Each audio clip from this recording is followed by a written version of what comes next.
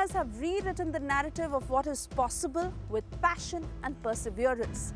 With their achievements, they don't just inspire, but also pave the way for future generations of female athletes worldwide. Hello and welcome to TECNO Phantom V Flip 5G presents Women Pioneers of India in association with Republic TV. On the show with us today is one of India's most prolific cricketer, Arjuna awardee, Major Dhyan Chand Khel Ratna recipient, Padma Shri, the highest run scorer in women's ODIs and the former captain of the Indian women's cricket team. Let's take a look at Mithali Raj's journey. Meet Mithali Raj, the cricket sensation whose journey has redefined the game. From making her international debut at 16 to becoming the highest run scorer in women's ODIs. Mithali's story is one of grit and determination.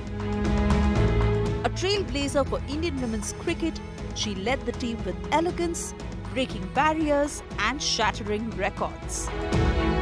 With over 2 decades in cricket, Mithali's legacy extends beyond the pitch, inspiring a generation to dream big.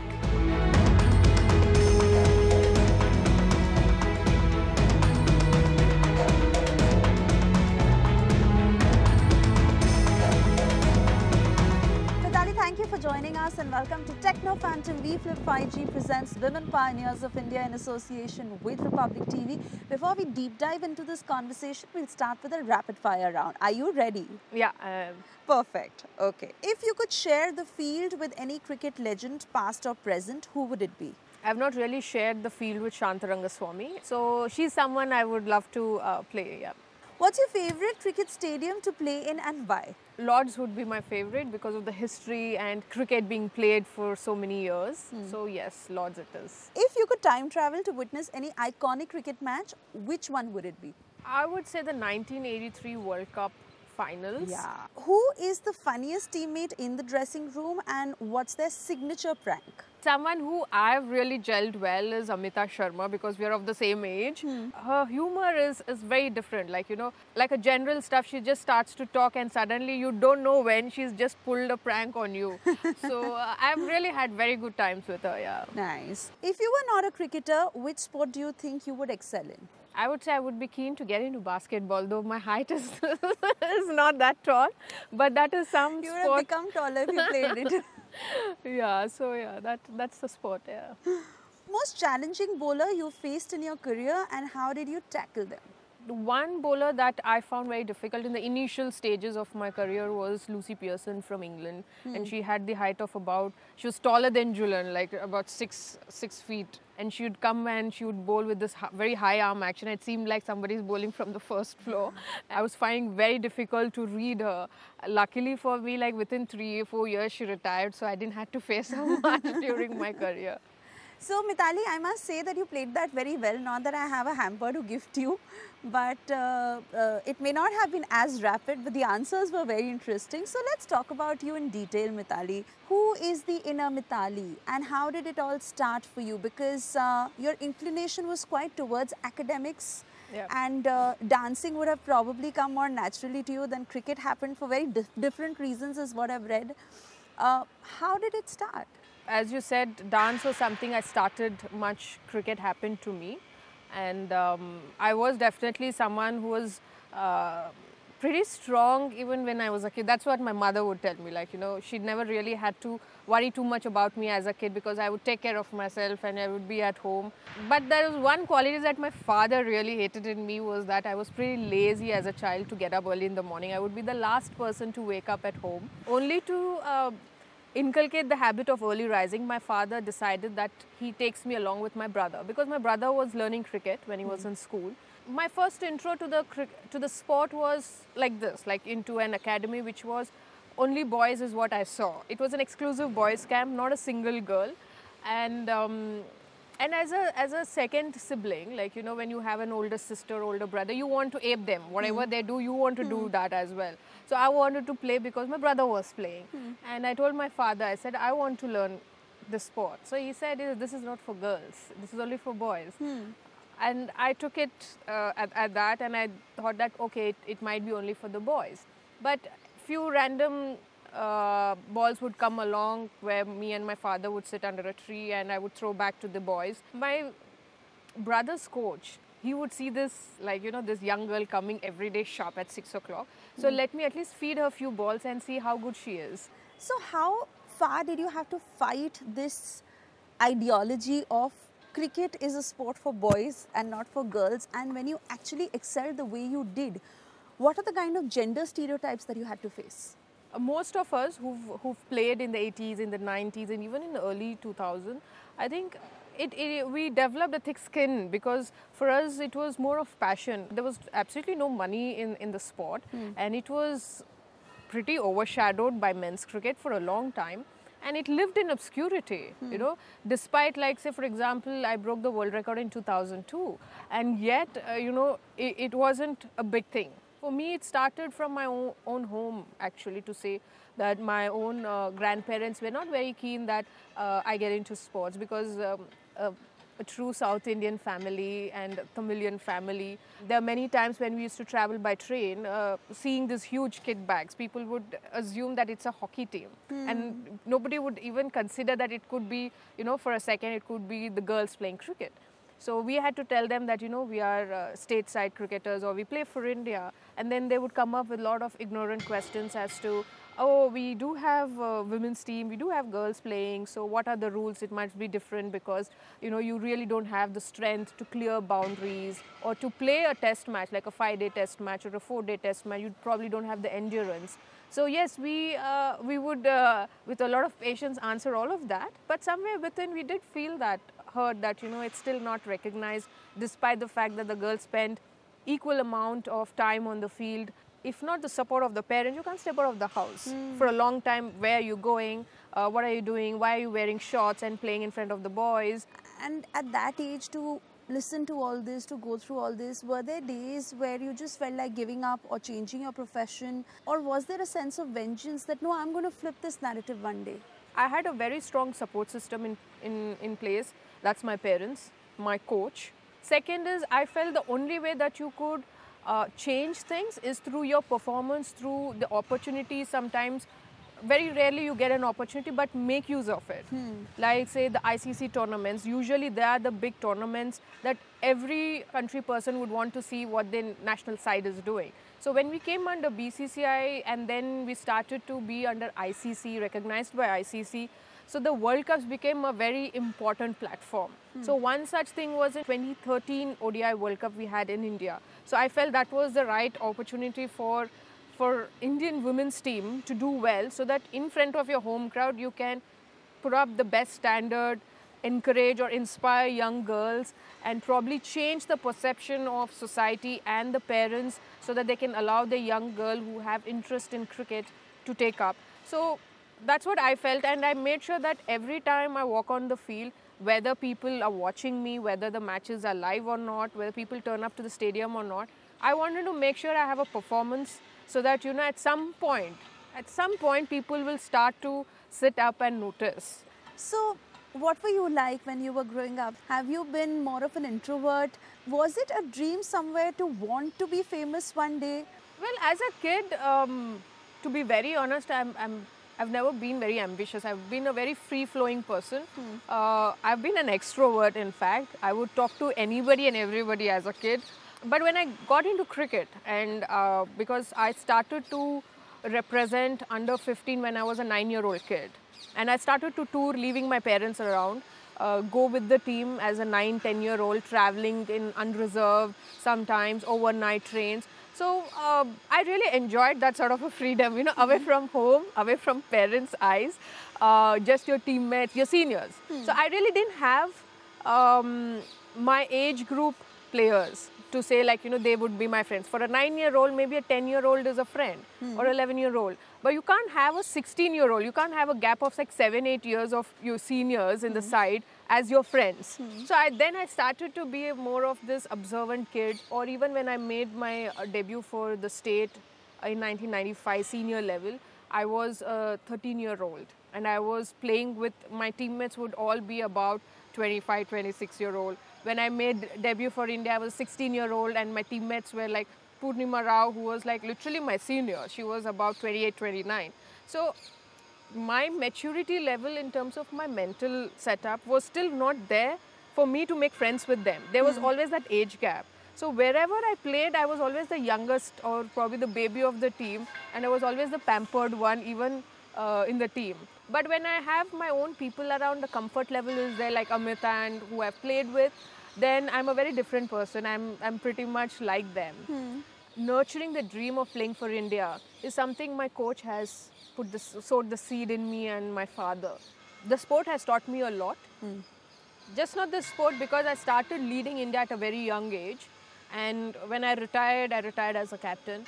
So I have captained about 4 generations, I would say, from seniors, ex-captains, to players of my age, to juniors, and to the ones who were born after I made my debut. So you can understand the generation of players that I've led. And as a leader, I think even that has taught me a lot of lessons. It humbled me. When you're young, there's a rush of blood and you want to change the world, you want to change the setup and all of that. But I had a very good bunch of senior players to sort of navigate me through those initial phases of my career as a captain. As I said, 2005 was my first big tournament that I got into as a full-time captain. And I had, it was pretty much senior heavy side. And for me at that time, I didn't know how to go about it. It was a World Cup, and I had my own self-doubt whether I would be a good captain leading the team into the World Cup, and we came runners-up. And my involvement in that World Cup or contribution was more of a batter than the leader that I was, because I was a rookie in experience, and I had the ex-captains like Anjum, all of them trying to help me and guide me on the ground. So when I was a young leader, it was like, follow me, it's the highway or my way sort of a thing. You know, I'm right, this is what we have to do and all of that. Right. But then with, over a period of time, I came to understand that that is not the right way to lead. You know, I've developed compassion for my teammates. Sometimes you don't understand from where they come, or some of the players are enduring maybe family issues, their personal issues, you know, and that probably is affecting their performance. Every time I'm learning new stuff, how to deal with a person, because it's just not about leading a team onto the field, but it's also man management. Right. You need to know how to deal with each and every player, their vulnerabilities, the insecurities. It's a part of the job of the captain. It's just not about enjoying the highs of the team, but when the team is low, how do you back each and every player? And sometimes you identify potential, how do you give them opportunities? And there are some, how do you give them the space that they grow in their own time? You don't push them to grow faster. I guess every generation of players that I led had their own challenges. But the most difficult one was the current generation because of the age gap, and it was the reversal, I would say. Like when I started playing as a 16-year-old, and I had senior players who were like about, you know, the early 30s, and suddenly I found myself in a similar situation in the last World Cup, where, you know, say Richa Ghosh and Shafali Verma, who were not even born when I made my debut for India. And growing up, all those girls have probably seen me play, idolized me, and they got inspired by me. And suddenly when you find your role model in the dressing room and you wouldn't know how to react, how to go about it, I would be a little uncomfortable, they would be in that zone. It was a little weird initially. I had to find my way how I could sort of break the ice with that bunch of players. For example, I had a partnership with Richa Ghosh, and I was able to help her bat along with me in the middle, and that's how I started to talk, and she got comfortable. You know, people cannot really understand how difficult it is. Right. And being a leader, being a captain, for such a long time, definitely I've been in some of the loneliest places I could be. My journey as a cricketer and as a captain has also gone through this evolution of the sport, like pre-BCCI and post-BCCI. When we came under the umbrella of BCCI in 2007, a lot of things which we struggled as a players, as team, finding sponsors, getting tournaments organized or international series at a regular interval, getting your domestic in a structured manner, looking after, stay, travel, all of this has been taken care of BCCI. And there was match fees, even though it may not be in comparison to men's cricket at that point of time. I think it was a start. I would say earlier it was about 25 max that the girls would say, and then maybe there was, you get into the family where you get married, or you get into finding another job, because clearly playing cricket you wouldn't earn money. So it was not a professional sport. I've broken the world record at 214 runs. I don't have a video recording of it. It's only that whoever has been part of that team knows how I've played, or what the camaraderie has been at that point of time, how the team has gone through that test matches. So there were many matches like that that we can only talk about, but we don't have a video about it or to look back and see, oh, this is how we played. So coming under BCCI, and the first World Cup was in 2009, like we were having the BCCI logo, and then it was conducted by ICC. Then the first time Star Sports came into picture to sort of cover few games of that World Cup. And I could see what difference it could make for a player, for a person who's watching women's cricket, and the growth of the sport. For the first time I've seen myself on television batting. You have the greats of the game like Wasim Akram and all of them you know, commentating, appreciating your stroke make, which you get to see only in men's cricket until then. And then my father saw me for the first time live on television. Your cousins, all of them who know you, who've seen me play all these years, only, you know, in some grounds or school grounds, have actually watching me live on television. It's a big thing. So they had this big hoardings at the stadium. Whoever turns up for the men's game would see this hoarding saying, okay, this is the next big event, the Women's World Cup. And all the captains' pictures were there on the hoarding. And so I had a friend call me up and say, look, I can see your picture on the hoarding in England. I was like, this is not bad. This is a good way of publicizing it. And then the way the team did in the 2017 World Cup, I think that really sort of changed the entire setup of how people's view towards women's cricketers. I think that's a huge turning point. And of course, in the recent times, credit to BCCI for getting pay equity. The girls, you know, the match fees is similar, is on par with the men's. In fact, they have the same match fees. So it was a long journey to see women's cricket where it is today. This year we had the first season of Women's Premier League, and seeing you know, the girls earn money, and even the domestic players who probably wouldn't have even imagined of playing 2 months of good cricket and they can earn some amount. So I think things really are changing, and I'm sure it will only go bigger and bigger. Absolutely, and we all hope for that. In fact, one can only imagine listening to you, to all the hardships that you may have gone through, and it was high time that these changes came about. But needless to say, there is a reason that you are an inspiration to millions of girls because of all that you've done. Mithali, we have to slip into a very short commercial break right now, but we'll continue with this conversation on the other side. And for all of you watching us, do stay tuned to TECNO Phantom V Flip 5G presents Women Pioneers of India in association with Republic TV. We'll continue this conversation with Mithali on the other side.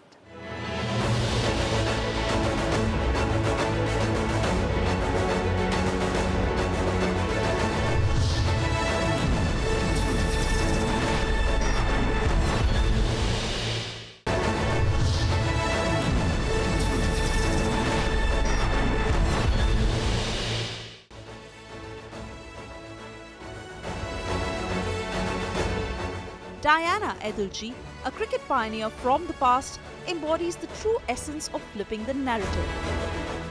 As one of India's first female cricketers, her remarkable contributions set the stage for the evolution of women's cricket, leaving an enduring legacy. Edulji's unwavering passion and skill continue to inspire generations, cementing her as a true icon in the history of Indian cricket. Welcome back to TECNO Phantom V Flip 5G presents Women Pioneers of India in association with Republic TV. We are in conversation with Mithali Raj. Mithali, needless to say that when it comes to women's cricket, your name is synonymous with that. But now we really want to know more about you. Are you the sort of a person where pressure works well with you, or you completely calm yourself down? How do you face those challenges? Thinking about pressure or thinking about expectation really doesn't work for me. whatever skill that you have to prepare, that is already done in your preparatory camp. You can't really add anything else new before a tournament, and which is obviously not advisable also. But what I tend to do a lot more is work on my mental preparation, because if you're in a very good mental state, I think that really helps to understand the situation on the ground and play according to it. And if not cricket, would you have been a dancer? I clearly would be a dancer for sure, because I was just maybe two stages away from giving my Arangetam in Bharatanatyam. So I would have pursued dance. I might probably would have pursued IAS maybe. I'm also into a bit of sketching, but I don't do that very often, because clearly when you're really stressed, you really can't sketch much. But when I'm at home and I have little long breaks, I do sketching. But I'm a voracious reader. I read a lot. Yeah. So Mithali, tell us about some crazy fan interactions if you've had. Well, I'm sure for many it would be there, but one such thing was, this is not again in the digital era, but I used to get crystals for my birthday every year. This was early 2000, and I just moved into my new house, and for every birthday this guy would be sending me crystals. Sometimes it's dolphins, sometimes there was a Taj Mahal and all of that. So and suddenly it stopped coming. So one day my mother, like, you know, this birthday you didn't get anything from that guy. I said, I don't know who that guy is, but he's been sending, he might have found a girlfriend, or we might have found someone else to send it to. So this was one of those things that we didn't know, but promptly every birthday he would send me. Yeah. How far do you think that technology can empower women to challenge and shatter traditional gender norms and empower women to take control of their lives? It definitely does play a huge role.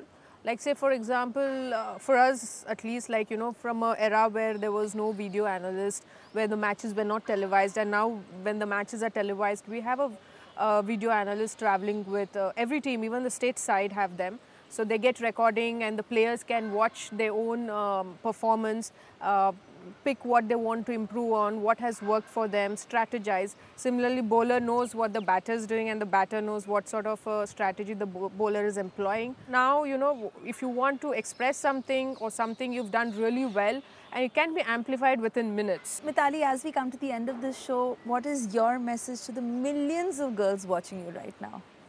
Well, I would say dream big, be ambitious. There's nothing wrong in being ambitious, but pursue your dreams and your ambitions with a lot of ferocity, a lot of courage, passion. Be up for challenges, because that's how one will evolve and grow. Anything that you achieve very early in life may not be sustainable, but if you want something to be sustained for a long time, quality is something which sustains for a long time. Wanting to achieve it overnight or within few months or few years, which people have taken years to achieve, I think that's where most of the time we go wrong, because quality comes with a lot of hard work. And shortcuts don't work. Yeah, it never did and it will never will. On that note, let's take a selfie. Sure.